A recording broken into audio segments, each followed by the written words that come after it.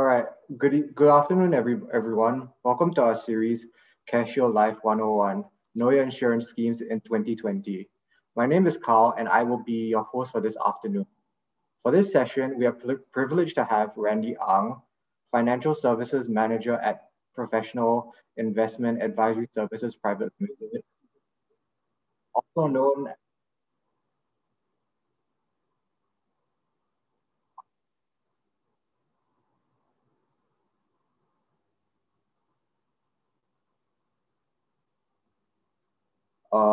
Sorry about that. This session will be started with a presentation made by our guest speaker, followed by a Q&A session at the end. A link for your questions will be provided in the chat function, as well as at the end of the presentation. So if you have any questions along the way, do fill up the form, and I will raise it up to the speakers at the end of the presentation. Now, without further ado, please welcome Mr. Randy Ang. Hi, everybody. Good afternoon. Thank you so much, Carl, for the introduction. My name is Randy, and today I'll be sharing a bit more on Careshield Life and what is this all about. All right. Thank you again for joining us. Like what Carl has just mentioned, we'll be sharing the link for the Q&A questions. So if you have any questions in mind, do feel free to sound it out. If not, we can always have a quick chat after I finish my presentation. All right. So with this, allow me to start. All right. The slides that you're going to see for today are basically the information that's released by Ministry of Health. All right, on Careshield Life. So these slides are directly from Ministry of Health. So let's look at what we'll be covering. All right. First and foremost, we look into long-term care. What is it all about? How can we finance it? And what is this Careshield Life that has just been launched in October by Ministry of Health? What exactly is it? Is it an insurance plan, or is it some kind of grant or some kind of fund, right? How about any other initiative or schemes that we can all tap on? And of course, lastly, what is some of the more commonly asked questions as this scheme was being rolled out? Okay, before we move into long-term care, let's look at what are the various kinds of healthcare needs that we have, or rather that we require. In general, we classify them into three broad categories. Firstly, we talk about primary care. So primary care basically refers to your clinics or your polyclinics, those where you visit for your common flu, cough, or if you get yourself injured somewhere, like you sprain your knee or ankle. That's where you get your initial first cut, your primary care. This primary care is also your very first level of healthcare that we're talking about, right? And on the government point of view, they do have subsidies for primary care, and this comes in the form of the child's card and, of course, your Medisave, which is part of your CPF, one of the 3 CPF accounts. So following on, moving forward, as things get more serious, we are talking about hospital care. So hospital care is whereby your condition requires probably a more in-depth assessment, and maybe a surgery is required and further long-term monitoring. I mean, when we talk about long-term monitoring, we are probably looking at like at least a night stay in the hospital to monitor your condition and to see what happens after that. So for this, we do have our general hospitals and of course our community hospital. And of course, we also have our private hospitals. So for hospital care, one of the areas that we look into from the costing point of view, we have government subsidies. So if you take the entire route, like say, if you don't feel well, you go to a polyclinic, and from there you get a referral, and you head over to the specialist in a general hospital, like say Singapore General Hospital. All your treatments will be heavily subsidized if you're Singaporean, and means testing will be done, and you'll be paying the minimum based on your housing and your income ceiling. Follow on, there's also the Medisave which you can utilize. And lastly, there is a Careshield Life, which is our national insurance scheme for hospital care. And of course, our integrated shield plan. Right. So for the Careshield Life and integrated shield plan, we'll not be touching so much today. But if you do have questions on that, just feel free to sound and we can have a discussion on the end of end of this session. Right? So what we'll be focusing on is the third aspect of care, which is what we look into as long-term care. So under the long-term care, we're really talking about nursing home. That means if you are admitted into a nursing home, what kind of care are you looking at, and what's the kind of cost that you're looking at? And of course, you have a day or home care needs. Under long-term care, previously what we have is, yes, there are government subsidies, like you can actually apply for a monthly allowance of like $200 or $250 from Agency of Integrated Care that's managed by the ministry. And previously, the government actually launches a protection cover that's known as ElderShield. But as of 1st October, ElderShield has already stopped incumbent. That means those who already have can still retain onto it. But moving forward, they are not going to carry on with ElderShield. But instead, we have this thing known as Careshield Life. So this Careshield Life had been started on 1st October 2020. And together with Careshield Life, they also launched a new enhancement scheme known as Medisave Care on 1st October. So we'll be looking into these two. Of course, in addition to Careshield Life and Medisave Care, in October 2019 last year, a home caregiving grant has been announced, followed by an elder fund, which was in end of January this year. So these are the four aspects that we will look into. But first of all, let me just focus on Careshield Life first. So the question in my mind will be, why do we need long-term care, and what exactly is long-term care? Long-term care is basically care when severe disability is to occur. And the way we define severe disability in this context is we are looking at the 6 daily activities of daily living. So what are the activities of daily living? So very simply, we are talking about, are you able to feed yourself? Are you able to dress yourself? Would you be able to go toileting? And then you still have controls of your bowel movements. Washing, and able to shower for yourself. Moving around, walking around. Are you able to move around without any aid? Or do you need help, like a wheelchair or someone to help you and assist you as you walk? And lastly, transferring. Transferring basically means that you're moving from the bed to a chair and from a chair back to the bed. So these are the 6 activities of daily living that we take into consideration when we determine whether or not a person is severely disabled. When you are unable to perform any of the 3, you are hence classified as a severe disability individual. All right? And that is where the long-term care actually kicks in. So what can cause a severe disability? There are many factors to that. For example, a sudden disability event, like an accident, or even a heart attack or stroke, that will cause you to be maybe immobilized, and you are probably wheelchair bound or even bedridden. And because of that, you can't feed yourself, you can't shower, wash yourself, you cannot go to toilet and all. So that classifies as severe disability. The other one is common, is also due to chronic disease. So things like heart disease, diabetes, hypertension, all these are different kind of chronic diseases that can lead to a severe disability. Give you an example, say diabetes. Because of diabetes, there is a chance that you may lose the use of your leg.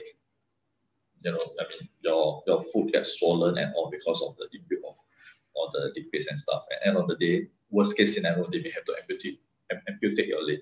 So when that happens, you are then wheelchair bound already, right? And of course, lastly, old age. In Singapore, we have a very long lifespan actually. Well, on the average, we're looking at about 85 years old. So as we age, we get frail, and we are not as active as where we were before. And as such, physically, we will be weaker, and thus over time, we may need help on our day-to-day living, like having people to feed us, maybe needing some assistance in showering or even transferring, or even because of old age, I lose my controls of my bowels. So these are all very common factors that could result to severe disability. Why does Singapore started looking into this aspect and in fact impose a mandatory coverage for everybody. The reasons are very simple. First and foremost, by 2030, based on statistics projection, 1 in 4 Singaporeans will be aged above 65. And earlier we saw that if you are aged above 65 or even as you age, naturally you'll be physically weaker and you'll be more frail. And thus, there is such a long-term care need. And not only that, it says that in 1 in 2 healthy Singaporeans who are aged 65 could become severely disabled by the end of their lives. Just to share a little bit of insights, typically at age of 65, you will still be well and keen. You will still be running in your day-to-day quite normally. The real age group where severe disability can kick in is probably looking at your mid-70s to early 80s. So that's where you really start to lose the strength on your legs. You have maybe very frail bones, and probably you lose your control of powers. So it's not so much from 65, but it's really into your late 70s or your 80s that the need for long-term care gets very real, you know. Yeah. So how much does it really cost? Right. All this cost is pretty much uncertain in a sense because it depends on your duration and all. Typically, what we can see here is that on the average, we need about $2,000 to $3,000 per month. And these are mainly for costs like nursing home care. So if you were to admit yourself into a nursing home, this is something like a fixed rate. It's like paying for rental that you stay there and they help you, there are nurses to help you, they have professionals to take care of you. Or if you're not admitted into a nursing home, you stay at home. But during the daytime, you get transported into a daycare center where you can exercise and to enjoy some activities with your peers. So all this in fact adds on to cost. And most of the elderly who are at home, if you are, say, wheelchair bound, or if you are unable to help yourself, like shower or feeding, you need help, right? You will, more often than not, you will typically hire a helper. You either hire a helper or you hire a stay-home nurse. So that brings in a fixed amount of costing already, right? So on average, for 4 years, 3 in 10 are more than 10 or equal to 10 years. So what happens is here, what it means over here is that, right, if you save for 10 years, but you are disabled for 4 years, you may complain saying that you save too much money, and yet you do not have enough, or rather, you didn't utilize enough of your savings. But if you save only for 4 years, but you are disabled for more than 10 years, you will realize that you have not enough savings to expense out when you need the long-term care, right? So with that, we look into some of the insurance schemes that we can help to resolve this problem, right? So these are the two kinds of insurance schemes, or rather the plans which the government actually consider to determine whether which is more sustainable. So one way is to run into pre-funded insurance schemes. So this is whereby every generation funds their own long-term care needs and they collect premiums through the years. One basis for this is that it's very sustainable as you start to pay premiums, and premiums are more towards in a universal level, whereby those who are younger, who are able to afford more, when they pay a bit more, you're actually paying upfront your premiums in future when you're older. So similarly, as you age, right, you won't pay as much premiums. So that's where the universal leveling of premiums come into play. This is the current approach, and which is also a more preferred approach by our government. The next one is what we call a tax-funded government subsidies. So for current working individuals to fund the needs of the current elderly, this is known as intergenerational transfer. This is okay. We do have some of these in place, which is some of the existing care, like Medifund and the care fund that we talked about earlier. But it becomes more challenging as the aging population increases because there will be lesser working individuals to fund the healthcare needs for that aging. Right. So with this, we ask ourselves a very simple question: how can we finance our long-term care needs?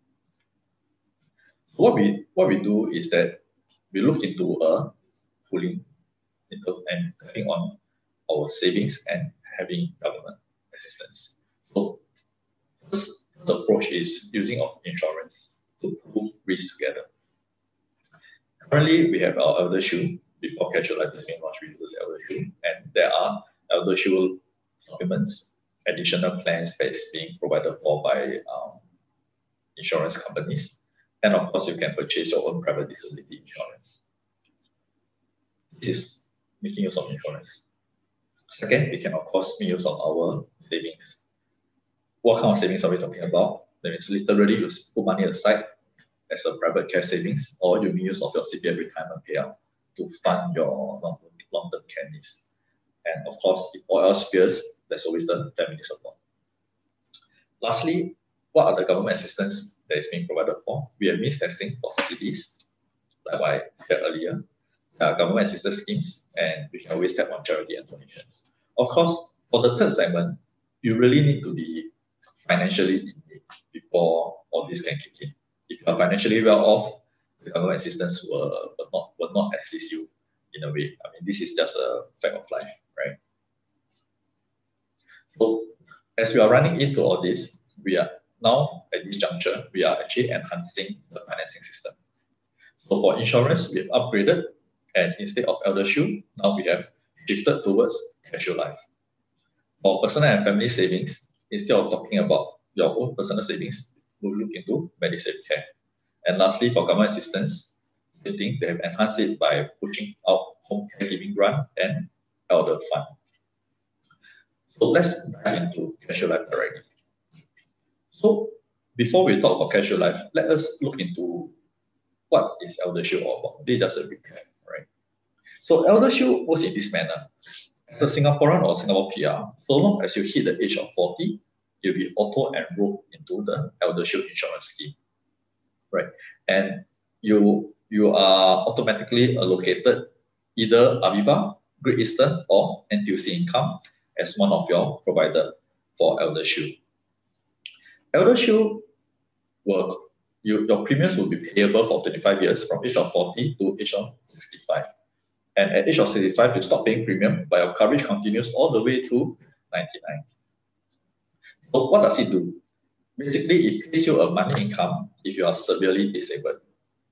As we mentioned earlier, severely disability basically means you cannot do 3 out of 6 activities of daily living. And once that occurs, you can actually trigger a claim. So ElderShield actually started back in 2002. And when they first started, it only pays out $300 per month for a maximum of 5 years. So anything more than 5 years, there will be no more payment. 5 years later, in 2007, they actually enhanced the plan. So it becomes $400 per month for over a period of 6 years. All right. So this is ElderShield. Now let us look at Careshield Life. Firstly, coverage. There are 4 key areas here. Let's look into coverage. Careshield Life covers for anyone that is age 30 and above. So it's universal for future cohorts. What it means is that anyone that is born after 1980, you'll automatically be enrolled into Careshield Life. Oh yes, before I forget, ElderShield, right? If you're on ElderShield, you can actually choose to cancel ElderShield. All right. So after you are enrolled, if you really don't like it, you can choose to cancel it. But when it comes to Careshield Life, you cannot terminate. It's a mandatory scheme that you have to take on, right? And for those that are born in 1979 or earlier, this scheme is actually optional because previously you already offered ElderShield, so it's optional. And there are actually a few ways where you can see how you can go about coming on board or converting from ElderShield to Careshield Life. How about the benefits? What is the key difference between Careshield Life and ElderShield?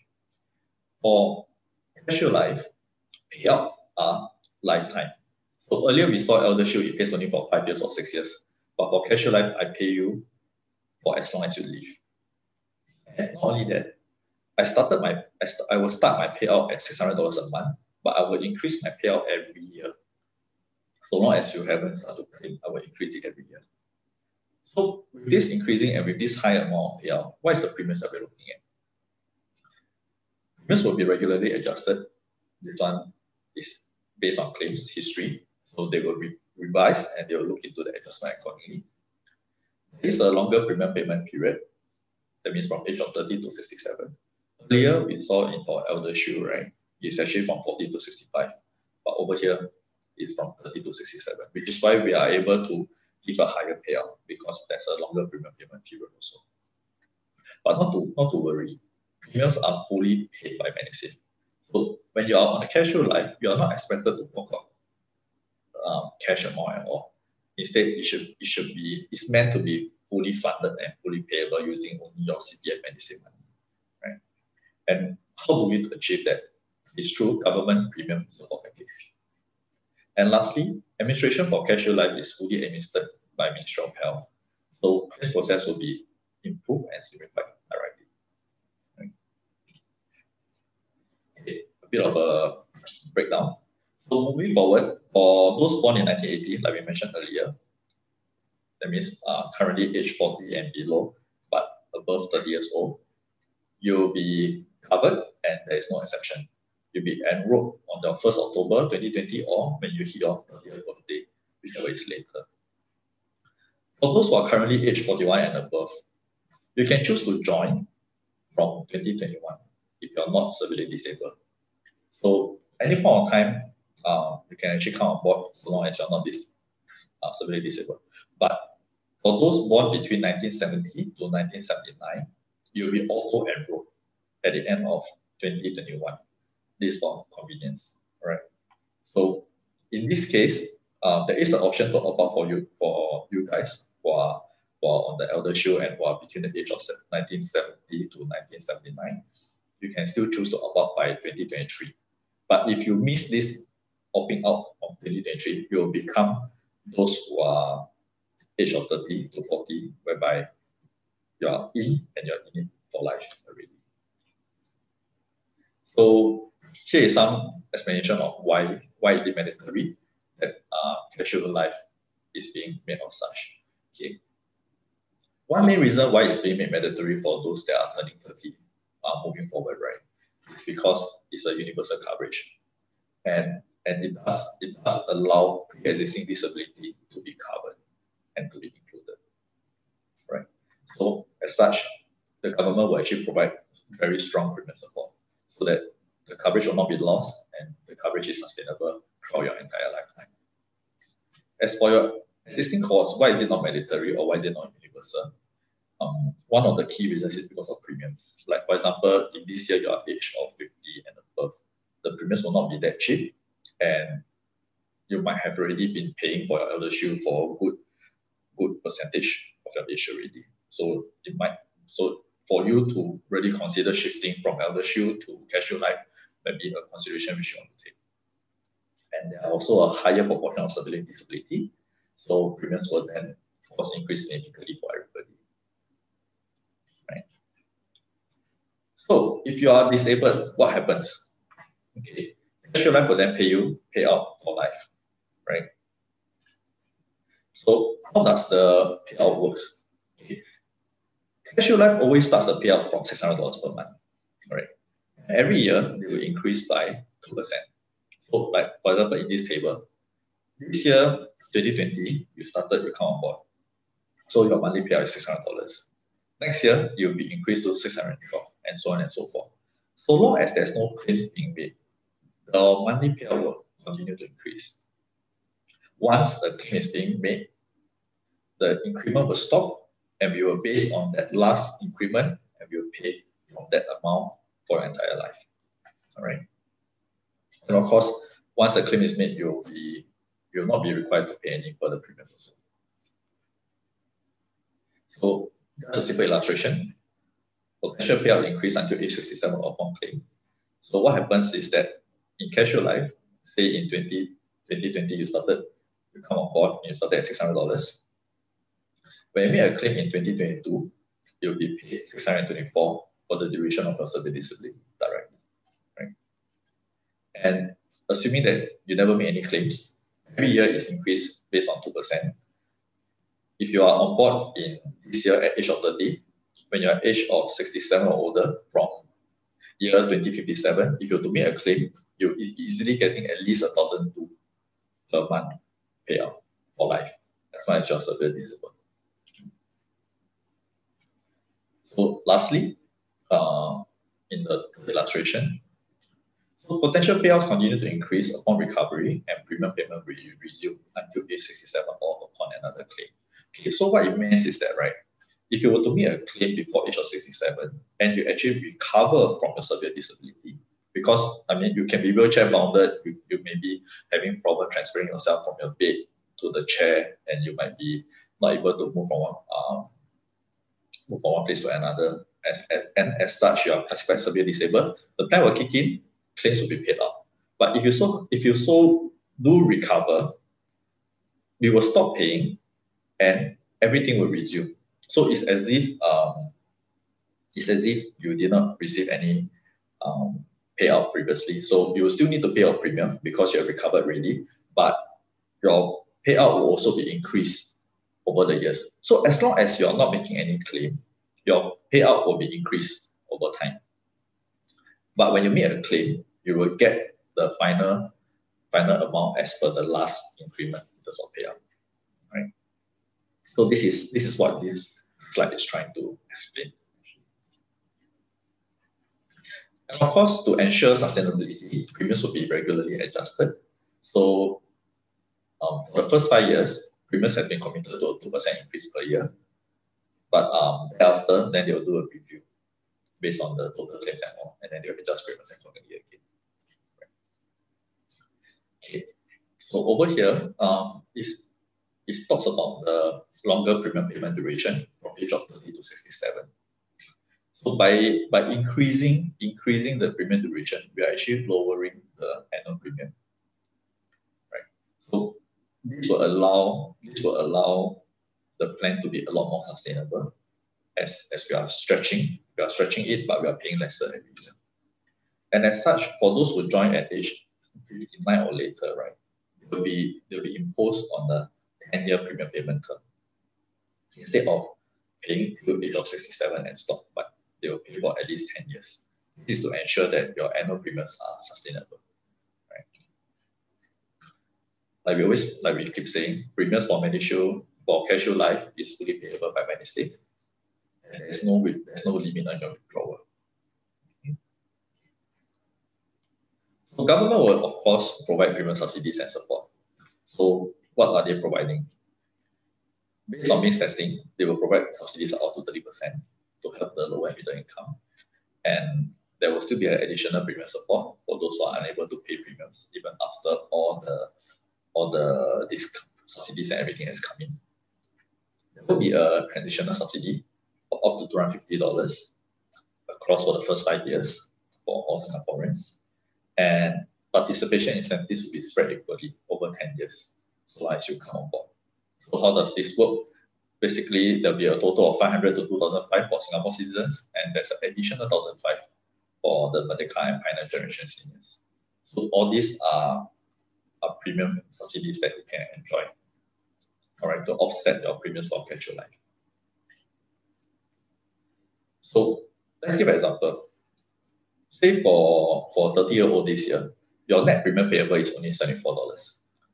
So what happens is that your premium is at $206. There's a total of $250 of transitional subsidies. So from here, for this year, the subsidy is actually at $70. And there's a 30% premium subsidy, which is of $62 for this year. So with that, after you net off everything, you are looking at a net premium of only $74. Okay. So over here, it talks about if you are currently on ElderShield and you move over to Careshield Life, what happens is that, right, you will only be paying either a base premium or a base premium plus a catch-up component, depending on which of the scheme you are on. So if you're on ElderShield 400, you'll only be paying a base premium. So it'll be as per as per the current Careshield Life premium. But if you're on ElderShield 300, there's actually a catch-up component whereby you'll be additional premiums that you'll be paying for a fixed period of 10 years. This is to make up the difference between the payout of 300 and 600. Right? And similarly, if you're not on ElderShield but you want to choose to come on board to Careshield Life, there will also be a catch-up component that is imposed because of your issue. So this is an example of how the catch-up component actually works. So if you look at the figures itself, even though we talk about having a catch-up premium and stuff, but the net increase is in fact pretty marginal. Let's take an example. Madam Kwa, 54, she's on ElderShield 400, so she moved on to Careshield Life. The net premium payable is 324 per year because there's a participation incentive and there's a 30% subsidy. But for her, as she's on ElderShield 400, there is no catch-up component. Whereas for Miss Lee, who is same thing on 54, but she's on ElderShield 300, there is a catch-up component that's required to top up, and there's approximately about $49 per year. So there's the difference in the net premium payable of between Miss Lee and Madam Kwa here, right? Okay. So everyone is different. So for you to check whether how much you're paying for your premiums, what you can do is that you can log on to careshieldlife.gov.sg, and from here you'll be able to directly log in using your SingPass and to see how much you need to pay. Whereas for those who are born between 1946 to 1979, you are only able to chart the estimated premium because the scheme have not really fully started for you yet. Instead, you will only be from 2021 onwards. That's where you can come on board to Careshield Life. Right? You can use this premium calculator from this link here. Those who are born before 1946, unfortunately, you need to call the hotline of 1-800-222-3399. This is a Ministry of Health hotline. So you can call this hotline to find out how much is your premiums payable if you were to come on board to Careshield Life. All right. Now let's talk a little bit on the claims process. So claims process will be simplified and improved. How are we going to do it? When a claim is to be admitted, right, you just need to inform AIC, the hospital, or any long-term care provider, like a nursing home or community hospital. They will be there to assist you with the entire claim process. So we just need to go for a disability assessment by one of our panel. And once the assessor has assessed you already, that report itself will be used as a basis for your claims directly. Right? So moving forward, ElderShield will also be admitted by the government as per Careshield Life. So, and all this will be run on a not-for-profit basis. So they will not be looking at that much of net returns to shareholders or whoever not, as of if you would be run by a private insurer. Right. So the CPF board is actually the one that is doing the policy servicing, and Agency for Integrated Care, or short AIC, will be the one that's administering the claims. All right, supplements. Okay. Some of you may feel that $600 per month is insufficient, which actually is insufficient because earlier, before we start, we were talking about at least about $2,000 to $3,000 per month that you require for long-term care, correct? So we also acknowledge that there's this gap, but unfortunately, we are not able to impose such a high coverage on that for all Singaporeans. As such, instead of having a Careshield Life payout of $3,000 per month with high premiums for everybody, we cap it at 600, but we allow all individuals to purchase additional supplement plan by private insurers for additional coverage. And not only that, the insurers, all the products that insurers were to launch, right, they will need to go through review with Ministry of Health, and the products have to be, fully approved. So as such, the premiums that you can use to pay for the additional supplement products by private insurers such as Aviva, Great Eastern, or NTUC, you are able to use up to $600 per year per individual. 600 is an additional amount that can be used from your Medisave on top of all the other premium payments. Right? Okay, so here it is more on the additional premium support.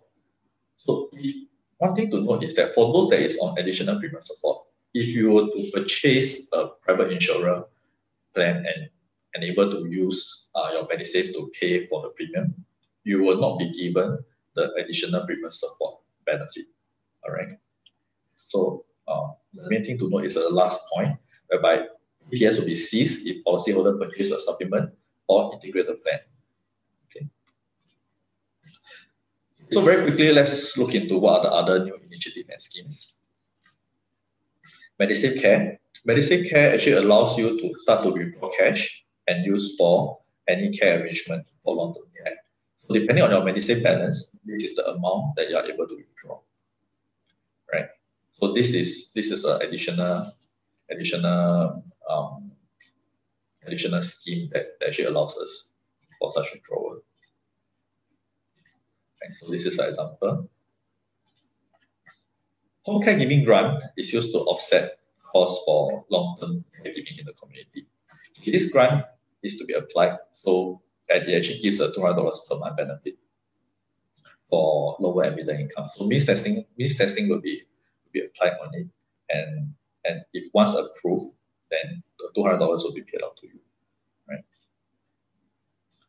Elder Fund is made available for those in financial need. So Elder Fund is really for those who are really financially in need and they're not able to move into any of the premiums, or even after paying for everything, there is still a very huge shortage of the nursing care bills and all. So with that, you can actually apply for this Elder Fund and it pays up to $250 per month. All right. So this is a lifetime payout, and it actually taps on our government finance. All right. So if after all this Careshield Life, ElderShield, Elder Fund, MediSave, and you're still not able to cover your needs, right, your basic requirement, there is always an additional MediFund, or we can look into ComCare. But do note that for MediFund and ComCare, you really need to move into a very low income range, and means you have already wiped out all your MediSave of your family members and yourself before you tap onto such funds. Okay, now quickly we'll just move into some of the frequently asked questions. Okay. Some will be asking, how is Careshield Life different from other private disability insurance products? Okay. To give you a quick rundown, there are a total of 4 different types of products now here that we look into.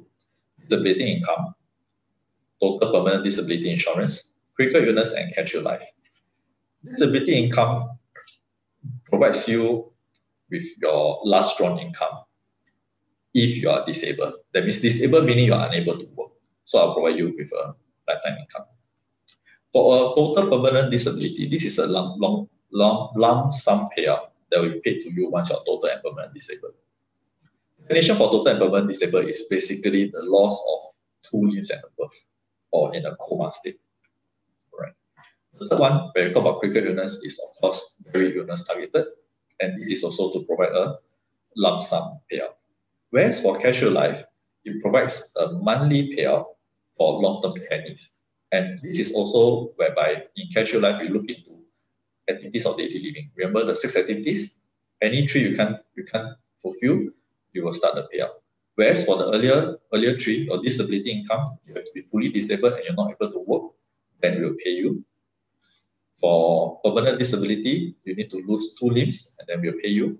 For critical illness, you have to fulfill the illness criteria and then we'll pay you a lump sum. So that is the key differences between these 4 insurance products. All right. So that's what I just went through. Okay. You may ask, how do you join Careshield Life? This is a reiteration, so I will not repeat one more time. Okay. I need to pay any premiums if I'm severely disabled and I'm in the children cohort. Okay. We will still need to contribute a 1-year annual premium payment if you are severely disabled and you are in the future cohort. All right. That means, say you are severely disabled at the age of 20, right? So when you hit the age of 30, you'll be automatically enrolled into Careshield Life. But because you are already severely disabled, we will start to pay out to you. But earlier we also talked about saying that the premiums will be waived if we start to pay you, right? But in this case, what it says is that you will have to contribute at least a 1 year premium payment while you are getting your payout. Then from then on, you do not need to make any further premium payment already, right? What will happen to ElderShield? So those who are not severely disabled and choose to join Careshield Life will be premiums paid under ElderShield will be taken into account when you're calculating your Careshield Life premiums, and then the Careshield Life premium will be replaced the ElderShield premium. So it's basically a replacement. If you choose not to join Careshield Life, no problem. ElderShield will still continue to provide the same benefit as existing. And moving forward, next year, government will take over the administration of ElderShield. Okay, what happened to ElderShield supplement policy holders? Okay, for those who have already purchased additional plans to enhance their long-term care from the private insurer like Aviva, Great Eastern, or NTUC, everything will continue, nothing will change. So it's just there will not be any changes to the plans. All right. So need not be worried. Even if you were to transfer from ElderShield to Careshield Life, all these supplement plans, everything will still continue and will still be covered for your entire life, as long as premiums are being paid. Okay. So how do you check if you have ElderShield or supplementary cover? Okay, the easiest way is really to go to CPF board. Log on to cpf.gov.sg, go to your online services. Under messages, you look under your healthcare section. There will be a two-liner that indicates if you have ElderShield, and if you do, which company are you under? All right. So if you're still not sure, you will then have to call the individual companies to check and ask. All right. Okay, for Careshield Life premiums, log on to careshieldlife.gov.sg, and from there you'll be able to determine the premiums. So, okay, assessment for claims. Okay. Because we are making things simpler, so in terms of assessment, you only need to do one assessment, but you need to submit two claim forms, one for Careshield Life and one for a supplementary plan. All right. But the same assessment from the assessor can be used to submit for both sides. So you just need to duplicate the same report. That will do. You don't have to be assessed twice. We will, both of them, both Careshield Life, government, and supplement, the insurers will accept the same assessment that's been done. Okay. That's all I have. I know it's a bit more full, but I hope that it does help to give you a little bit of insights about Careshield Life. And if there's any questions, well, we can always log on to the website or call the healthcare hotline, or you can also reach out to us directly. Okay, so I'll skip this session. This session is more on the participation. All right, with that, I'm done with my presentation, and I'll get to Carl. You want to continue? Thanks. All right. Thank you, Mr. Randy, for sharing. We will now be moving on to the Q&A segment of today's presentation. If you haven't already, please send in all questions by filling up the form in the chat box. We appreciate all the questions that were sent today, and we'll try to rectify all queries if time allows us. Without further ado, this is our first question. So it's from Ms. Trina Ling. Hi, my mother is PR 50 this year. Will she also be on Careshield Life?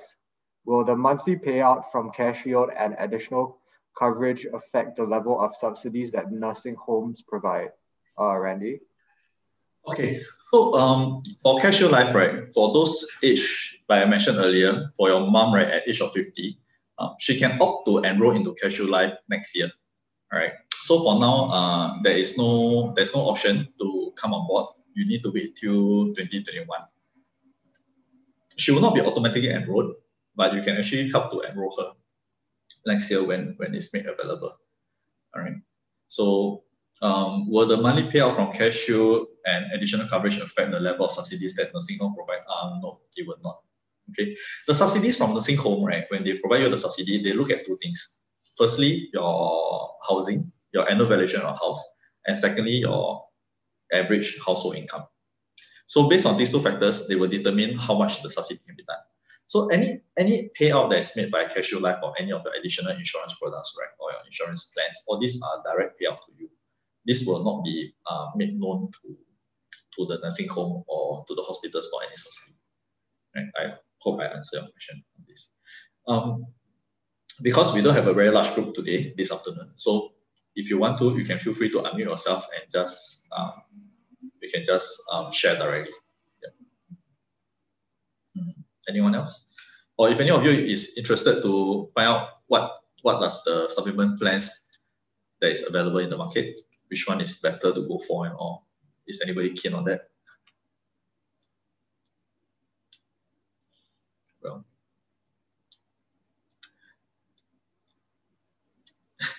okay, all right, thanks. That's great. Okay, just to share very quickly. In Singapore, right? Like I mentioned earlier, the government actually allow us to utilize up to $600 of our Medisave to purchase an additional supplement product. Okay, but to take note, right, this $600 is to use to pay for annual premium, and it can be used once a year. So if those who are, for those who are on ElderShield, and back then you actually purchased a supplement already, so this $600 will be used to pay for that. So even if you were to buy another one today, right, you will need to pay the additional balance, right? Okay. Currently now, there are 3 insurance companies that offer supplement plans. They are namely Aviva, Great Eastern, and NTUC Income.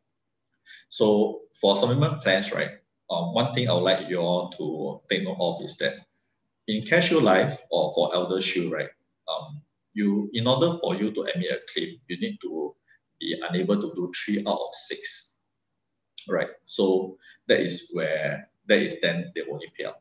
But for supplement plans, right, there is an option to choose for 2 out of 6. So out of the 6 daily activities, daily activities, right, if you cannot do 2, the additional supplementary plans can immediately start the money payout already. So just to give you a gauge, typically for age of 40, if you're 40 years old this year, with $600 of premium, you'll be able to add on between 800 to 1,001 of benefits per month. All right. So and the premiums will be level. That means the premiums will retain the same for the rest of your life, and the benefit will also be the same across. So there's no escalation of 2%, not like Careshield Life. So you have very high assurance that the amount of money they are paying every year will not exceed $600 that can be deducted from your Medisave. So if you are keen, you can feel free to leave down our contact during the feedback session, and then we will reach out to you again to further illustrate more in details, right? But there is a reason why the government allows us to use $600 of Medisave. So if you do look into it and get it done. They are allowing the $600 usage because they understand that there is really a need to get coverage for this, but you don't need to overcover yourself.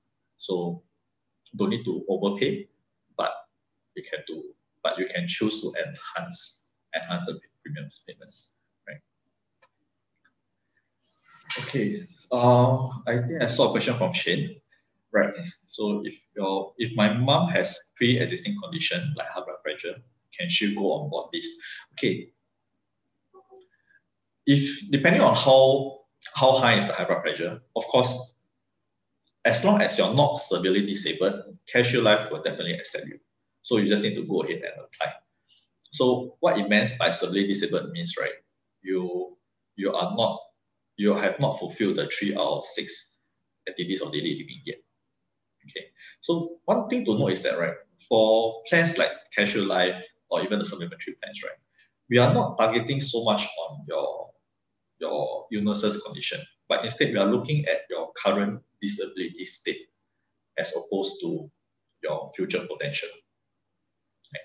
So a direct answer to the question is that for pre-existing condition, we will still assess, we will still underwrite, but the chances of you getting covered is much higher through this kind of Careshield Life plans as compared to normal insurance products. Right? Yeah, I hope I answered your question. Maybe just to highlight again, for Careshield Life, as long as you're not severely disabled, you are able to go on board the plan itself. Okay. Yeah. So if you guys are really keen, can go on to Careshield Life website and key in your parents. I see that most of you are asking about parents, so you can key in your parents' details like date of birth and stuff, and get the estimated premium from there. So at least you have an idea of how much you are looking at deducting from their MediSave accounts moving forward, right? Okay. Yes. Any more questions?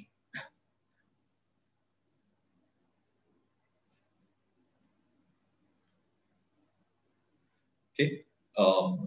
If not, we can move forward. Carl?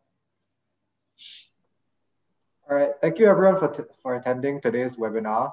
Please fill out the feedback form in the chat box below, so we will know which areas we can improve on. Thank you and have a nice weekend. I'll be posting the feedback form right now. All right. Thank you so much for listening in this afternoon. I hope I didn't bore everyone that much. But this is a national scheme, and it's pretty important that we all understand roughly what is it all about, because it affects almost every Singaporean and Singapore PR. It doesn't help that it is a mandatory scheme where we cannot opt out of, but I hope it helps. And if really you have any further questions also, do leave your contact details in the feedback form, and we will reach out to you, and then probably we can have a more personal in-depth discussion. All right. Thank you so much for asking. Thank you. All right. Thanks everyone for attending today. Bye. Bye. Please fill up the form in the chat below.